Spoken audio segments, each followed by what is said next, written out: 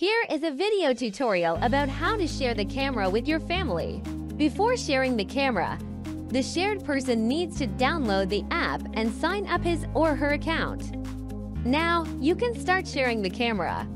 First, click Settings button, choose Invite Family and Friends feature, and click Share icon.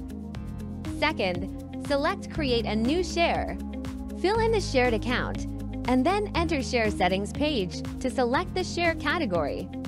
Then, the shared account will receive a sharing invitation. Click Receive option to agree the sharing invitation. The sharing link will be expired after 30 minutes.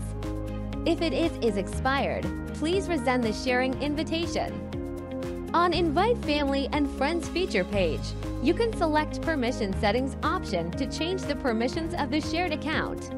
If you want to cancel the shared account access to the camera, click More icon and select Delete the invitation option to delete the sharing. Thank you for watching this video.